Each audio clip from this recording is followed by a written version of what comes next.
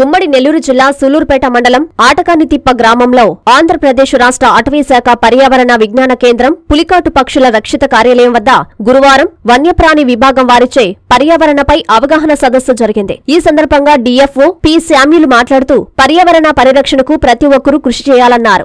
జీవ వైవిధ్యాన్ని కాపాడాలని, భవిష్యత్తు తరాలు సురక్షితంగా జీవించడానికి కావలసిన పరిస్థితులను కల్పించడం అందరి బాధ్యత అని సూచించారు. అనంతరం ప్రభుత్వ డిగ్రీ కళాశాల అధ్యాపకులు శ్రీనివాసులు మాట్లాడుతూ ప్లాస్టిక్ ప్యాకేజింగ్ మెటీరియల్ వినియోగం పెరిగిపోయిందని ఆవేదన వ్యక్తం చేశారు. అయితే రోజువారీ మన అలవాట్లలో చిన్న చిన్న మార్పులు చేసుకోగలిగితే తప్పకుండా ప్లాస్టిక్ వస్తువుల వినియోగాన్ని నియంత్రించవచ్చని చెప్పారు. ఈ కార్యక్రమంలో పులికాటు రేంజ్ అధికారి నరసింహరావు, నేలపట్టు రేంజ్ అధికారి వరప్రసాద్, సిబ్బంది, డిగ్రీ కళాశాల విద్యార్థులు పాల్గొన్నారు.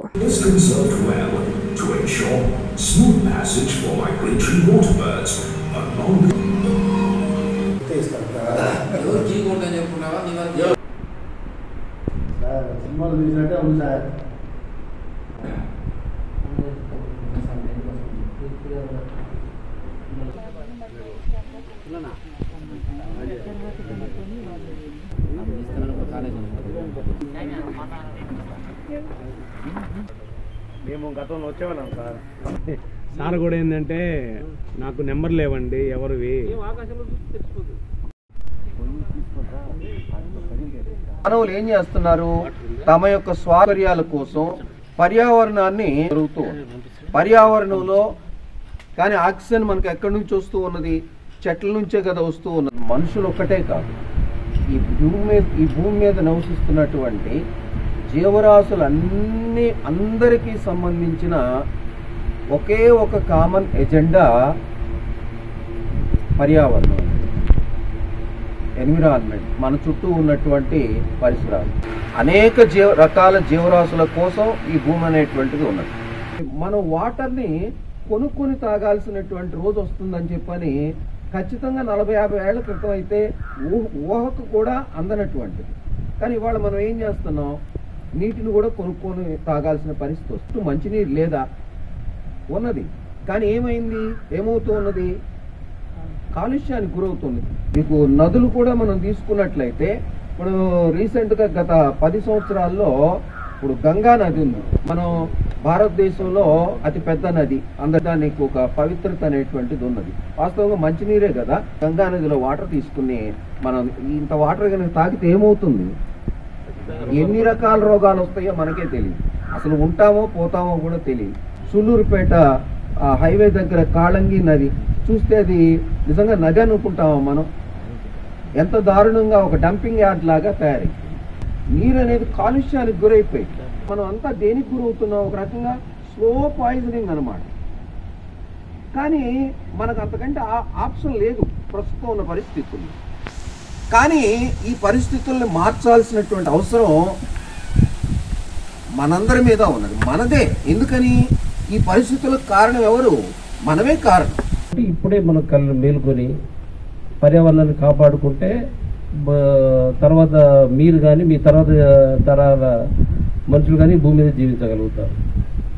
ఇప్పటికి కూడా నెగ్లెక్ట్ చేస్తే ఇంకా మనను ఎవరే క్షమించాల్సిన పని లేదు. పర్యావరణం ఇప్పుడు చట్టం దాని పని దాన్ని చేసుకొని పోతుంది అన్నట్టు మన పర్యావరణం నాశనం చేస్తే పర్యావరణం నాశనం అయిపోయిన తర్వాత మనము ఇప్పటికే చూస్తున్నాం. మనము ఎంత ఎండలు భయంకరంగా ఉన్నాయి. ఎండలు ఎందుకు ఉంటున్నాయి? మేము చిన్నప్పుడు ఇప్పుడు చూస్తే ఎండలు చాలా తేడా ఉంటున్నాయి. అంటే ప్రతి సంవత్సరం ఎండలు పెరుగుతూనే ఉంటాయి కానీ తరగవు. వర్షాకాలం తగ్గిపోతుంది, చలికాలం తగ్గిపోతుంది, ఎండాకాలం పెరిగిపోతుంది. ఎండల కాలము పెరిగిపోవడం వల్ల మనకి ఎక్కడ లేని ఇబ్బందులు వచ్చేస్తున్నాయి. చెట్టును మనము ఇప్పుడు ఒక వేప చెట్టు నాటాను అనుకోండి, అడవిలో ఉంటే ఎంత ఆక్సిజన్ ఇస్తుందో బయట కూడా అంతే ఆక్సిజన్ ఇస్తుంది. కాబట్టి మొక్కలు నాటడానికి అడవి అయినా అవసరం లేదు, భూమి మీద ఎక్కడైనా అవకాశం ఉన్న చోటంతా నాటాలా.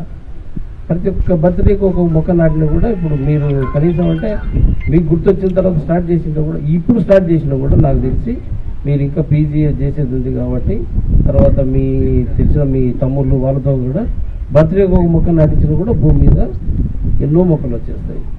ఆ విధంగా చేయట్లేదు. చూసారా, చాలా కూల్ డ్రింక్స్లో పెస్టిసైడ్స్ ఉంటున్నాయి. ఎందుకు పెస్టిసైడ్స్ ఉన్నాయి? పెస్టిసైడ్స్ అంటే తెలుసా? స్ప్రే చేసే మందులు. వాటిని మన వాడే థమ్సప్, కోకోకోలా వాటిలో కలుపుతున్నారు. ఎందుకు కలుపుతున్నారు? ప్రిజర్వ్ అంటే చెడిపోకుండా ఉండడం కోసం వాటిని కలుపుతున్నారు. వాటిని మనం తీసుకోవడం వల్లనే మనకు తెలియకుండా ఎన్నో రోగాల బారిన పడుతున్నాం. ప్రజల్లో ఈ సైన్స్ గురించి, పర్యావరణ ఆవశ్యకత గురించి ఆయన ఎక్కువగా మీటింగ్స్లో వాటిలో ఇన్వైట్ చేసినప్పుడు చెప్తూ ఉంటాడు. ఈ థమ్స్అప్ తయారు చేసింది లెట్రిన్లు క్లీన్ చేయడానికి కోసం తయారు చేస్తే అది డైవర్ట్ అయిపోయింది. ఇప్పుడు కదా మనం ఏదైనా రాస్తే వాటి మీద ఫ్లూయిడ్ వేస్తున్నాం తప్పపోతే, వైట్ ఫ్లూయిడ్ తెలుసు అది. ఆ వైట్ ఫ్లూయిడ్ అది గడ్డ కట్టిపోయినప్పుడు దాన్ని కరిగించడం కోసం అనేసి లిక్విడ్ ఇస్తున్నారు. ఆ లిక్విడ్ దాన్ని కరిగించడం కోసము, పల్చం చేయడం కోసం అని ఇది చూపించారు. అది ఇప్పుడు ఏం చేస్తున్నారు, ఈ చిల్లర తిరిగే పిల్లలు కొంతమంది మత్తు వచ్చేస్తుంది, చిన్న బాటలే బాగా మత్తు వచ్చేస్తుంది, దాన్ని తీసుకొని తాగేస్తున్నారు. చిన్న బాటిల్ అయినా మత్తు వచ్చేస్తుంది. దాని పర్పస్ ఏంటి, వేరేది. ఇది థమ్స్అప్, కోకోకోలా కూడా అంతే, లెట్రిన్లు క్లీన్ చేయడం కోసం తయారు చేసింది. అది జనాలు ఏంటంటే వాటిని తాగడం అయిపోతుంది. దాంట్లో కార్బోనేటెడ్ వాటరు షుగర్ ఉంటుంది. పేపర్ చదివితే విషయాలను తెలుస్తాయి. తెలిసి మనం పర్యావరణాన్ని కాపాడుకుంటే బాగుపడతాం. లేకపోతే ఇంకేం లేదు, ఇప్పుడు అనుభవిస్తున్నాం కదా. Visvasai's Dr. SRK School. Science promoting activities such as exhibitions, science projects and models, science lab, digital lab, sports and games, competitive exam training, special focus on slow learners, curricular and extracurricular activities. Visvasai's Dr. SRK School. Play class to 10th class. Magunta Layout, Nellore. Visvasai's Dr. SRK School. Textbook reading, well-experienced staff members, special programs for personality development, frequent parent-teacher meetings, co-curricular and extracurricular activities, optional NEET IIT orientation for higher classes, special emphasis on spoken English and writing skills. Visvasai's Dr. SRK School, Magunta Layout, Nellore.